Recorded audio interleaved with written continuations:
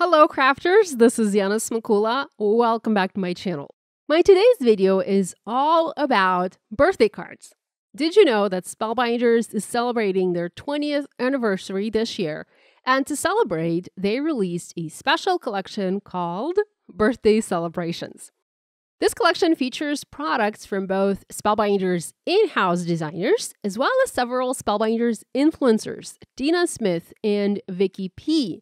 And I have links to these girls' YouTube channels in the video description below. Be sure to check them out. Both are very talented and have incredibly fun and inspiring videos. This collection is simply perfect for any type of birthday project, be it a feminine birthday, a masculine birthday, a kid's birthday, you name it. There's something for everyone. You guys know me, I never have enough birthday cards on hand, so I was only too happy to get my hands on this line and create several birthday cards for my stash. That being said, I have some fun ideas in this video, and you can take these ideas and apply them to the products you might already have in your stash. Don't feel like you have to go ahead and purchase this collection. I'm just here to share inspiration. This collection is huge. There are 22 different products, dies, glimmer plates, embossing folders, stencils. There's even an embellishment bundle with pattern paper and stickers. I don't have every single product and I didn't use every single product from this line, but I do have a few favorites, and those are the products that I'll showcase in this video. No birthday is ever celebrated without a cake, and of course, there's an amazing cake die in this collection called Topsy Turvy Cake by Vicky P. It is a 5-layer cake, and if you use all of the layers, you can make it work for a 5x7 card or a slimline card. It is quite big. You can also use fewer layers and make the cake fit in a 2 card. This is what I love the most about this die set, is how versatile it is. It works easily for various size projects. Each layer has an insert, and that adds interest if you cut it from contrasting color paper, or texture if you cut it from the same color cardstock. Here I cut both background and insert layers from the same color paper to add texture, but if you use different colors of cardstock, you'll be able to see the insert much more prominently on the cake. You can go totally wild and use very different colors of paper, or go very subtle and just use a shade darker or a shade lighter paper. The yellow example cake is totally different from this purple one because I used yellow and white cardstock for the cake layers. You can see the insert detail a lot better. And the yellow cake uses just the 3 top layers, making it a small, petite cake for an A2 card. It is up to you which layers to use. You can use the bottom 3 layers, or the top 2 layers, or the top 3, or skip the first layer and use second, third, or fourth. Totally up to you. And that's the beauty of this die set. There are so many different ways to use it. Now you can make this cake suitable for a kid's birthday. The design does lend itself to that, but you can also embellish it with flowers and turn it into a feminine cake. A quick tip for you, when decorating the inserts with the dots and the stars, keep the negative pieces. You can use those as little background embellishments for your cards or as confetti for shakers. So here I have my 4-tier cake. It looks big enough for an A2 card, and I'm not going to add the 5th tier to this one. There are several embellishments to decorate the cake. There's the frosting, and you can have it dripping down from the top of each tier. I love that look. And there's also the dotted detail piece. I don't really know what the proper name of this element is. Let me know in the comments below if you do. I cut it from white cardstock for this card and for most of the other cakes that I made when making these cards. I also die cut the dripping frosting for this cake, and I used new Spellbinders glitter fun foam. This is in color purple, and then I layered it under a purple cardstock piece. This way, I have just a little bit of that glitter fun foam show, and it also adds dimension to the cake, making the frosting pop off the background. Speaking of the background, to create the background for the cake, I used a panel of purple cardstock and added a tone-on-tone foiling with the help of lavender foil. Now, this is a new foil color from Spellbinders, new in my stash, and it looks very pretty. It is not as shiny as the other foils. It has a subtle sheen to it. It is very similar to matte gold or matte silver in terms of shine. It isn't as flashy as the other foils. And I also use the hand-drawn loops glimmer plate to foil a background. This plate is just a strip, so it only foils a portion of the background, but you can repeat foil it to cover the entire card front. I actually like how it adds just a partial design and doesn't cover the entire card. In the meantime, I cut the barcode off the packaging of my foil roll and adhered it on the inside of the roll. I do this every time I get a new roll of foil. This helps me identify the foil color as I work, and it's very simple but very useful trick. I used my Glimmer hot foil system and I foiled the background. I'm not going to show you how I did that, as there are many videos on introduction to hot foil stamping. This design foiled perfectly on colored cardstock, and I think the key to success here is the design is pretty thin, pretty small. I also foiled a sentiment, happy birthday, and a sub-sentiment, have a magical day. Both of these come from the same birthday celebrations collection from the birthday unboxing glimmer set. I always want to add flowers to my projects, so naturally I added several flowers to the cake. The flowers make it a little bit more of a wedding cake rather than a birthday cake, but I just love the flowers add-on here. I think it looks very beautiful like this. I used a combination of the mini blooms in sprigs dies. Those are the last year florals from Spellbinders, and Be Bold blooms. Those are this year florals from Spellbinders. And I used just the smaller blooms from both sets to decorate the cake, and I love the result. I used new Spellbinders sequins, the Color Essential sequins in purple, to create flower centers for my flowers. I didn't want to use gems. I wanted to try something different. The sequins were released in May, and they come in several colors. I think there are 5 different colors, and there are 3 sizes of sequins in each pack. And of course, they coordinate in color with the other Spellbinders Color Essentials products. I have little sample bags of sequins and just the bisque sequins in the original packaging, so you can see how many sequins you get in one pack, and you get quite a lot. I have made 4 cards using the cake die, all completely different. Here's one where I foiled parts of the sentiment onto the background. This is Simon Says stamp, midnight green cardstock. And by the way, most of the cardstock I'm using today is from Spellbinders and Simon Says stamp. If I remember which color it is exactly, I try to say so, but oftentimes I don't, and I'm sorry about that. The little foiled happy comes from an older glimmer plate set from Spellbinders. I was just looking for a separate happy word to be able to foil a mixed sentiment. The word birthday comes from a new die set called Stylized Happy Birthday. It is one of my favorite dies in this release. There's a word die, happy birthday, and a shadow die, happy birthday. I just got the word die here, and to help me position it correctly, I made a mask from vellum. I simply die cut the same word out of vellum and used just the negative. I taped the vellum mask over my background. Vellum is semi-see-through, and that allowed me to see the foiling underneath and pick the best placement for this word. Next, I was able to adhere each letter one by one, making sure the spacing and the placement was just right. I made my letters dimensional by adhering orange cardstock letters onto black fun foam letters. I chose black fun foam for this as the background is dark green and the black blended well with it. The fun foam I'm using is the Spellbinders foam, and it is called the Pop-Up Die Cutting Sheets. It comes in a mixed pack of white and black, and you get more white. I think you get like 7 white sheets in 3 black sheets. So that's a very clever mixed pack. I waited for the glue to dry, and then I tore the vellum piece off, leaving the letters adhered onto the background.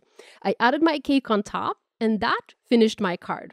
So here's another card I made with a cake die and the same stylized happy birthday set. Here, I used a different trick to adhere the letters straight onto the card. I used self-adhesive sheets and added a sheet to the back of the glitter fun foam from Spellbinders before die cutting it. Now, there are many different brands of self-adhesive sheets on the market. There's a Stick It. I have used it in the past. And there are these adhesive sheets from Scrapbook Adhesives. And I'm sure there are other brands with sticky sheets like these, but these are the two brands that I've used and that I like. So I adhered a sheet to the back of the glitter fun foam. I die cut it using the birthday die, and then I removed the backing sheet just from the letters, leaving the backing sheet on all of the negative space.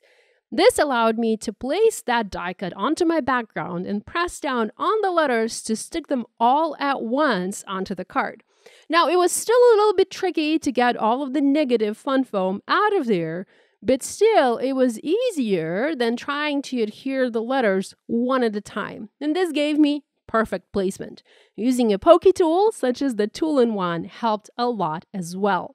I added the word happy in the exact same way. By the way, these were die cut from the Glitter Peach Fun Foam from Spellbinders, and their fun foam comes in packs of 10 sheets, 2 colors, so 5 sheets of each color, and there are currently 4 different packs with 8 different colors in total. So this finished my third cake card. I skipped adding the frosting here, but I couldn't resist adding the flowers once again. Now my next cake skipped using the inserts and just used the tiers alone. I also used a different color combination for this card: light blue, gray, lots of orange, and various shades of green. I also added foiling to the background. I foiled the same hand-drawn loops glimmer plate, and this time I used opal foil for a tone-on-tone look, and also matte silver to foil the main sentiment. The sub-sentiment was foiled in opal as well. Opal foil, in case you haven't seen it or haven't used it before, it is almost a clear foil, and I like to think of this foil as one that would give me a watermark type look. If you are into stamping, you know that there is a watermark ink that gives you a watermark look. This opal foil is sort of similar to that, not 100% exactly like the watermark ink, but very similar. Now, the opal foil is a little bit tricky to work with because if you aren't careful, you're not going to know which is the correct side of this foil. But it does give very pretty and subtle results and is absolutely worth it. My next favorite is the surprise box die set and the sentiment stamp set that goes with it, called Birthday Unboxing Sentiments. Here I die cut the box from craft paper and pattern paper, as I wanted to create one of these boxes that are plain brown on the outside but have a pretty design on the inside once you open it. We've all seen boxes like that, right? Now, do you see the bottom stamps, the bottom stamp images here? They are designed to go on either side of the box front. The images are skewed intentionally, just like the box side, and they fit perfectly on either the left or the right side of the front of the box. Here is one box example I made. It was done in the same manner, just plain brown on the outside with a pretty pattern on the inside. The box has flaps and is dimensional. Now, there's no bottom to the box, so things will fall out if you put something inside and do not glue it down. Here is another box, also with a patterned paper on the inside, and one more. This one is a little bit more fancy. The front is made from hot pink cardstock, and the stamping is done with watermark ink for a more soft look. Here is another example. This one is reverse. I have pretty patterned paper on the outside and solid colored cardstock on the inside of the box. Here is another example done in different colors, but also using patterned paper. By the way, all of these patterned papers are from the Spellbinders paper pad called Cheerful Occasions, also a part of this collection. And the paper pad can also be found in the embellishments bundle. Okay, now let's talk about the things that you can put inside the box. The box itself is pretty big, so you can fit a lot of objects inside. Here I put the balloon animal inside the box. It fits nicely. By the way, the balloon dog or the balloon animal was made using a die that is also a part of this release. And you can put regular balloons inside the box. I have a card showing that. And you can also put flowers inside the box. Here I have an example of that as well. And the sky is the limit. You can put anything else inside the box that you can think of. Now, how do you assemble the box? This piece makes the front of the box. If you want to have a brown box, cut this piece from craft cardstock or brown cardstock. Next, this piece makes the back of the box or the inside of the box, what you see when the box is assembled. If you want to have a pattern on the inside of your box, cut this from patterned paper. And finally, these two pieces cut the front flaps. Again, if you want pattern on the inside of the box, cut these from patterned paper. If you're making a brown box or a solid colored cardstock box, cut these from colored cardstock or craft cardstock. If you want to add stamping to the front of your box, you need to do that before assembling it. I just pop the die cut inside my MISTI and stamp the images in either black ink or watermark ink, depending on the look that I want. Next, fold along the perforated lines. Add glue to the tabs of the flaps, like so, and adhere them to the front piece from the back. And that creates our front flaps. Fold the flaps on the box back and add glue to the box front tabs, add the back piece, and adhere it. You can also use tape. I prefer to use glue as it gives me a more secure hold. And our box is ready. Now, these boxes are addictive and super fun to make, especially if you mix and match patterned paper and colored cardstock. I got carried away and I think I made close to 10 boxes. Now, let's put one of these boxes onto a card. Here, I die-cut balloons from colored cardstock. Now, these are not your regular balloons. These are very unique, and they were made using the Color Block balloon die set. It's also a new one, part of this birthday celebrations collection. There are 3 size balloons in this die set, and each balloon, you can make it multicolor. I cut balloons from yellow, orange, and pink cardstock and put them inside a yellow box. To create a background for this card, I foiled my diagonal stripe background plate onto Barely Peach cardstock in opal foil, again for that subtle tone-on-tone look. I used the new Spellbinders Best Ever Craft Tape in the narrow size. I had asked Spellbinders to make this particular tape in other sizes, as I find this tape to be the best for taping dies and glimmer plates when creating. And so I'm happy to see this new size of tape come to life. There's also a wide version of this tape, also very handy. The narrow size is particularly handy for this glimmer plate, as this plate doesn't have a straight edge. You can see the diagonal lines going past the edges of the plate. And the regular size tape was too wide to create a hinge. This new narrow tape is perfect to make a hinge for this plate. All I do is add several hinges to make sure that things stay in place. I trimmed my foil background down just a little bit. I think I cut about 1/8 of an inch off on each side, and I adhered it onto an A2 card base. Next, I added a line of glue along the middle of the box back and adhered it onto the background. Now, I didn't add glue onto the entire box back, as I wanted the box to maintain the volume and come off the background a little bit more. Now, this is the kind of card that will not really go through the mail because of all of the dimension. You'll have to hand deliver it. The box does not fold flat. It's not one of those designs that pops up when you open the card or when you take the card out of the envelope. The box is dimensional. It stays dimensional. It does not lay flat. Next, I added my colorful balloons and I tucked the balloon dog inside the box as well. As for the sentiment, I just added a simple one that reads, "Time to celebrate." It was foiled in matte silver foil on Spellbinders Specialty Glimmer cardstock, and I embellished this card with several pink sequins from Spellbinders. And you can see the dimension that this box provides to the card, so it's not something you'll be able to mail. Here is another card with a box die and the balloon dog. I added tone-on-tone foiling here as well with a big happy birthday sentiment. My next card features the other type of the balloon from the Color Block Balloons die set, paired with a stylized happy birthday and the tone-on-tone foiling using an older glimmer plate from Spellbinders, along with a pop of tiny flowers. I couldn't resist adding a couple of flowers here. And the final card for today is monochromatic. I have the tone-on-tone foiling in the background created with the new glimmer plate, the So Many Candles glimmer plate, and a stylized happy birthday sentiment along with a few die-cut stars. And those are the negatives from one of the cake layers that I talked about at the beginning of this video. So there you have it, 8 different birthday card ideas to celebrate Spellbinders' 20th birthday. Thanks so much for joining me today and stopping by. Love you guys, and I'll see you next time.